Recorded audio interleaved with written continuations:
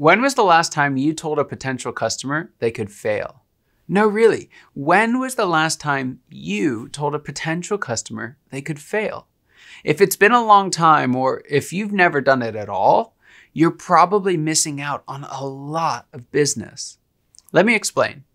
Recently, I've worked with a number of absolutely incredible clients who were passionate individuals. They were optimistic and forward-thinking, and they're building these amazing businesses that are making their customers' lives better. I believe they are genuinely making this world a better place.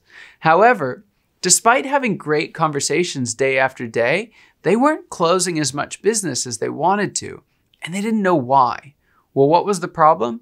It was that they weren't talking about failure. Ironically, all this optimism was becoming a problem. You see, too much light side actually has a dark side.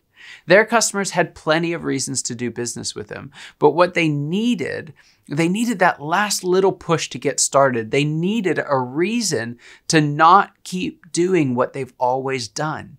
They needed to know what the stakes were. They needed to be reminded of the costs of inaction.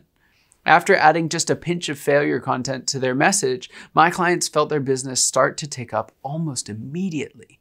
What do you think it could do for you?